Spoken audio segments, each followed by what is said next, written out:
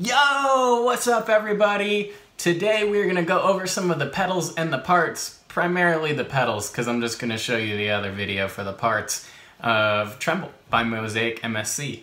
You'll be able to pick it out pretty easy. It's a simple song. So yeah, let's get to it.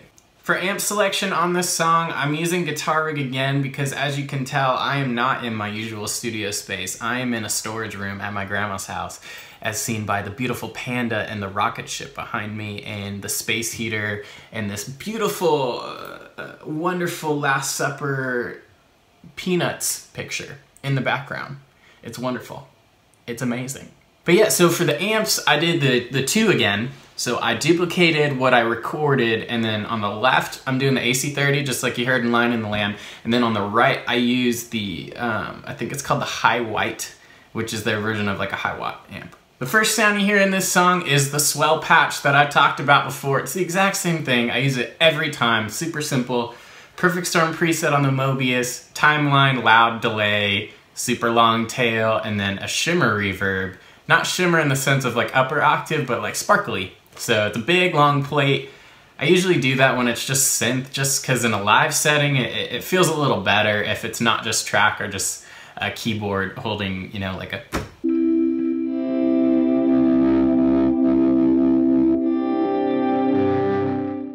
Then we get to the first chorus where I switch to a clean sound with a really big dark haul. It's actually the In the River preset on the Big Sky. Not the Big Sky's preset, obviously, but the Jesus Culture one. So it's a really long, dark room, super wet, super, you know, like, if that makes any sense. I mean, if you're a guitar player, you know what I'm talking about.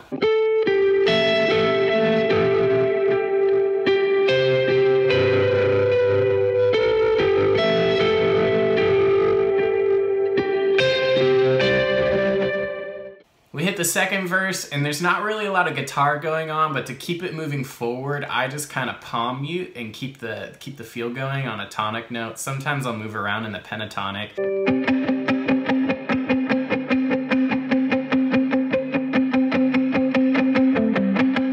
So then we hit the second chorus. There's a lot of different guitar parts going on here, and you can't really hear a lot of them. So if I'm the only guitar player, what I'll usually do is I'll split it in half. So if I have two guitar players, I'm gonna play the line you heard in the first chorus from the top on and let the other guitar player take the part that I played in the video. But this I was approaching as if it was just me on the weekend. So for the first part, I have these really interesting chord shapes and it just follows a really simple pattern. Then when we hit the chorus again for a third time to pick it up, I switch back to the other part, I turn the drive on, I go to the bridge pickup, rock and roll.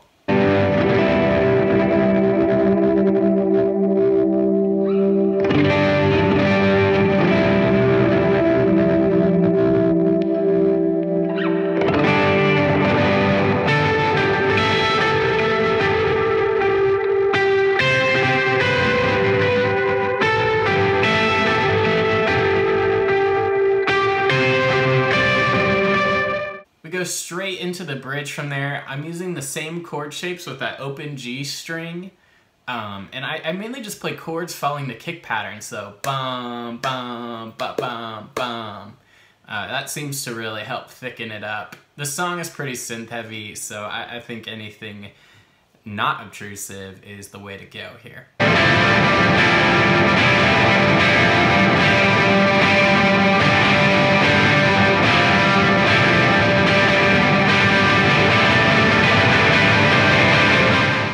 And we hit a chorus again, because you know how we are in worship, we gotta do like 100 bridges, 100 choruses. So this chorus is pretty much the same thing you heard on the second and third choruses, except that I'm switching to the Moonshine just to give it even a little more gain.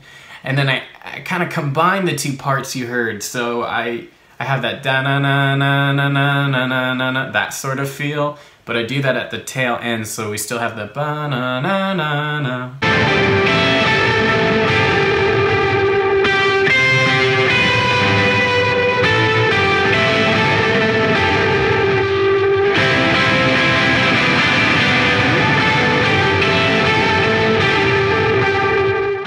Then we hit that interlude. You don't have to play anything here. Sometimes it's better not to, but here it is again, where if it's only in the track, I would say you should play what that synth line is doing like I did, just so it feels like something is live on the stage.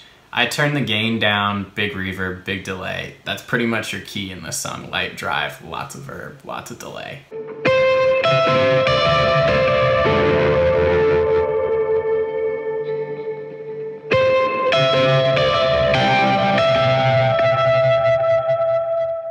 Then we hit that bridge where I move to the same chord shapes as I did before to build. And then when it really kicks in, I do that, you know, the U2E thing where you go to that D-shaped chord, and I just follow the chord progression, and then I do a walk up with octaves, and back into that same line you heard on the third chorus.